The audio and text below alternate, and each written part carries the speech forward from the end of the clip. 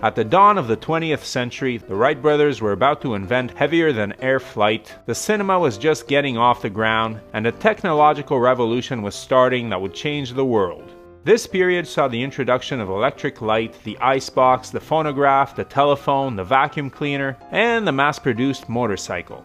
And out of all the companies manufacturing two-wheeled motorized machines, 3 have more or less continuously been in business ever since. Royal Enfield 1901, Triumph 1902, and Harley Davidson 1903 have produced motorcycles every year since. Okay, Triumph missed a few years and some of the 80s were sketchy with changes in ownership, but close enough.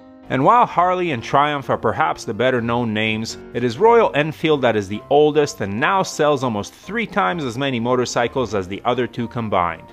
This company is on a tear right now, perhaps at the expense of the other 2. How? Stay tuned, and if you enjoy this content, consider hitting that subscribe button, liking the video, and sharing it with other interested riders. And speaking of riding, you know, as much as we all love exploring places on our bikes, your safety on the road is not your only concern when traveling. One of the things that keeps us safe on the public networks we access in hotels and cafes is Surfshark VPN. Surfshark has military-grade encryption and protects your private data and email, whether sending or receiving, browsing, online banking. It'll even notify you if your data gets leaked and prompt you to change passwords to prevent breaches. Your Surfshark account can be used on unlimited devices and across platforms. Surfshark will never collect your data, and if you decide it's not for you, there's a 30-day money-back guarantee. The best option is the 24-month plan, and if you scan the QR code on the screen or use the link below and enter my promo code SPOKES, you'll get 83% off the price. Wow, and 3 extra months. So next time you hit the road, you can enjoy every moment knowing that Surfshark has you covered.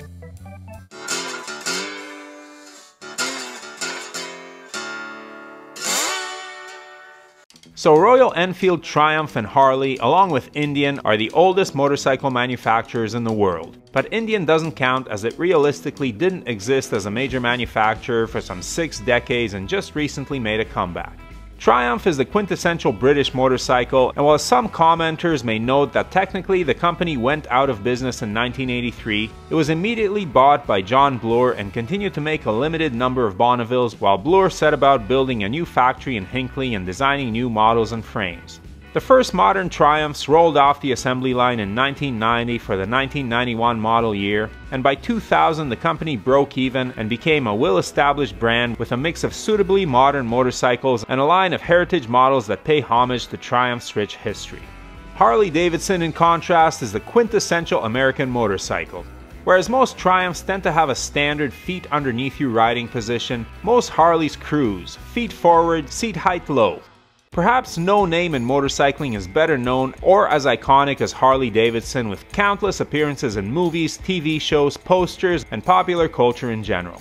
Harleys are associated with rebellion, freedom, independence, and danger, and having ridden many and owned one, I can tell you that they ride and sound like no other motorcycle on the planet.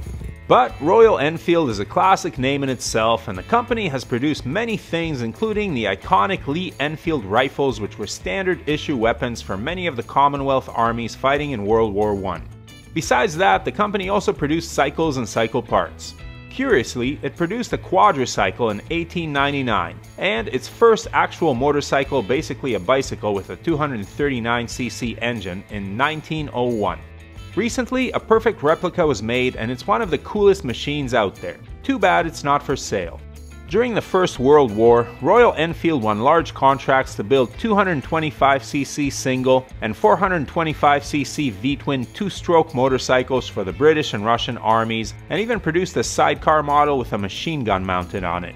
Royal Enfield squeaked through the Depression and again got big military contracts to produce bikes for the Army in World War II. One of these was the 125cc WDRE model, which was designed to be dropped by parachute with airborne troops. In 1948, Royal Enfield introduced an updated version of its Bullet, which eventually became the longest-running unchanged motorcycle model in history. This happened because in the mid-50s the design was sold to India, and production of the Bullet continued even after the British Royal Enfield Company went out of business. In the 1950s and 60s, Royal Enfield introduced more iconic models like the Meteor, Super Meteor, and the Interceptor, a true superbike of its time capable of a top speed of 105 miles per hour or 175 kilometers per hour. Unfortunately, as with Triumph and BSA, the Japanese invasion flooded the market with reliable, technologically superior, reasonably priced motorcycles, and Royal Enfield went out of business in 1970. But remember that in the mid-50s, the Indian government had purchased licensing and tooling to produce the Bullet for its army and later the civilian market. And the Bullet became an Indian icon, an aspirational motorcycle much like Harley-Davidson in the United States. Royal Enfield continued producing essentially the same Bullet into the 2010s, by which time it was hopelessly out of date. But it was around this time that the company started an aggressive modernization and expansion, opening offices around the world and expanding its international dealership network. First, the Himalayan was introduced, an important model given the recent popularity of adventure motorcycles. Then, a new and very modern 650cc twin-cylinder engine was designed and put to work in a new Interceptor and Continental GT, which exploded onto the scene in 2019 and immediately became the best-selling mid-size motorcycles in the UK. Yes, not only outselling the Triumph Bonnevilles, but all Triumph models combined. Royal Enfield then redesigned their 350cc single and introduced a new Meteor and Classic, with a new 350 Bullet to be unveiled soon. Not slowing down in the least, the company built a new Super Meteor cruiser and introduced it to rave reviews at EICMA last November. And if rumors are to be believed, a new 450cc liquid-cooled Himalayan is to be introduced before the end of 2023. This is the model I'm most excited about, as it is rumored to produce about 40 horsepower, looks to have high quality suspension, and could be decently light. I don't think it'll be KTM Enduro 690 light, but it won't be KTM Enduro 690 expensive either, and if Royal Enfield can get the weight down close to the 400-pound mark, a lot of ADV riders, including me, will take serious note.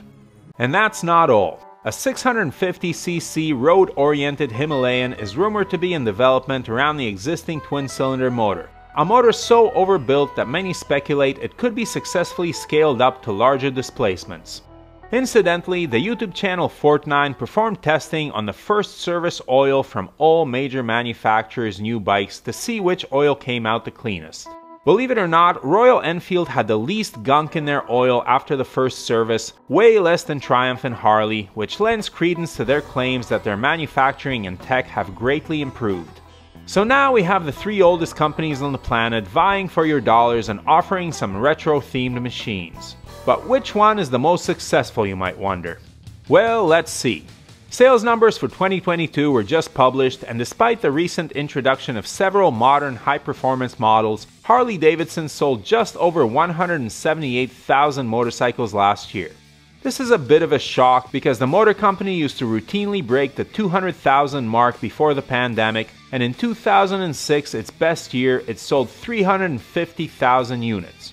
The low numbers may have something to do with the plan to turn Harley into a premium brand and the progressive elimination of the less expensive models in favor of far more pricey options. Yes, the margins on each unit sold are larger, but with the number of units sold plummeting, the future does not look bright for Harley-Davidson, especially since the company has no entry-level affordable bikes on offer for younger riders. Triumph has a good mix of modern and classic styled machines, all of which sport high-performance liquid-cooled engines. The company has been growing steadily since its resurrection in the early 90s and posted its best sales figures to date in 2022, moving 78,000 pricey machines. It does have more affordable models than Harley-Davidson, but has been positioning itself as a premium brand, and its prices have been on an upward trajectory. However, unlike Harley, it does have models like the Trident and Street Triple that attract younger buyers into the showroom and hopefully build brand loyalty. So with Harley and Triumph selling 178 and 78,000 bikes respectively in 2022, how does Royal Enfield compare? Hold on to your hats, because Royal Enfield moved 703,000 motorcycles in 2022, up from 550,000 in 2021. You heard right. Royal Enfield increased its sales last year by twice as many motorcycles as Triumph sold in its best year. Yes, those bikes are not as expensive as Harleys or Triumphs, and yes, the margins on each unit are smaller, but an increasing number of those motorcycles were sold in the UK, Europe, and North America, and the year-over-year rate of growth is staggering. To what can we attribute Royal Enfield's success? 1. The Indian market is the largest motorcycle market in the world, a huge advantage for Royal Enfield, which can, by the way, also claim British roots. Second, production costs in India are relatively low, allowing Royal Enfield to bring its bikes to market at very competitive prices. And finally, the other thing that keeps costs down is the simplicity of its motorcycles, something I harp about often on this channel. Modern motorcycles are marvels of technology, and many sport 6-axis IMUs with lean-sensitive traction control and ABS, multiple rider modes, variable valve timing, iPad displays, adaptive cruise control, and all kinds of other whiz-bang technology. And don't get me wrong, progress is fantastic, but it drives up the cost of motorcycles that feature these gadgets and puts them out of the reach of many price-sensitive consumers. Consumers who are starved for solidly designed, affordable motorcycles that look and sound good and have a claim of being the oldest brand on the planet. And that's where Royal Enfield is a danger to both Harley and Triumph. Triumph because the current Interceptor with its air-cooled 650cc engine is actually the best current representation of a classic British motorcycle in terms of looks and performance, and undercuts the least expensive Bonneville by thousands. Harley because the Super Meteor, which sports the same 650cc engine, is a stylish, affordable entry-level cruiser. And as I said before, the engine can be scaled bigger. Japanese manufacturers tried to muscle in on Harley's territory with their classic-looking cruisers in the past, but lacked the legit heritage of building such motorcycles. Royal Enfield has that heritage, has its US headquarters in Milwaukee just down the street from Harley-Davidson, and now has a pretty sweet entry-level cruiser to attract younger riders. And those younger riders will age, make more money, and will move up to larger models just as Royal Enfield introduces them. For those who think that Royal Enfield is no threat to Harley, wait a decade when Harley is down to selling 100,000 bikes a year and Royal Enfield is selling a couple of million, and see if that's still true. Now, modern Harleys are pretty nice, but a lot of them are north of 20,000 bucks US. And if Royal Enfield were to introduce an 1100cc Meteor for under $12,000, I know that a lot of cruiser riders would jump at owning one. Me, I want to see that Himalayan 450. So Royal Enfield's future certainly looks bright. The company is growing fast and all of its offerings look pretty impressive, if not in technology then in style and value. Over the next few years we'll see if that counts for more than high tech. Judging by yearly sales over the last few years, it certainly has, and I guess that this is the main thesis of my argument. When you look at wildly successful bikes like the Royal Enfield Interceptor or even my own Yamaha Tenere 700, the thing that stands out about them is their simplicity and reasonable price. Triumph still has some motorcycles like that, and Harley doesn't. But all Royal Enfields are like that, and that's what makes the brand so attractive. So we'll see what the future brings, but I predict that Royal Enfield will hit 1 million yearly sales soon. And these won't be 50cc mopeds, but large and desirable motorcycles by international standards. I think that's a pretty safe bet. So what Royal Enfield is your favorite, and why? Or maybe is it a Harley or a Triumph? Please share your top picks in the comments below, and whatever you ride, ride safe.